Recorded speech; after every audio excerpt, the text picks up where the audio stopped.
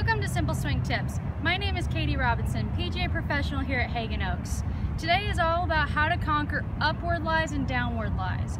The key fundamental to remember is match your upper body to the terrain. As you can see right here, I've got an upward type of lie here for me being left-handed. This way is going to be upward lie.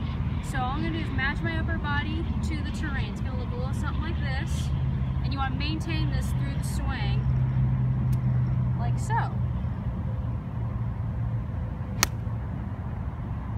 Now, say we have a downward lie sort of scenario, something over here. Same thing, match your upper body to the terrain. The only other piece I might add to this type of scenario is to put your ball position a little bit further forward. That's going to help you add a little bit more loft to the swing. So front foot for ball position, match the upper body to the terrain, maintain through the swing.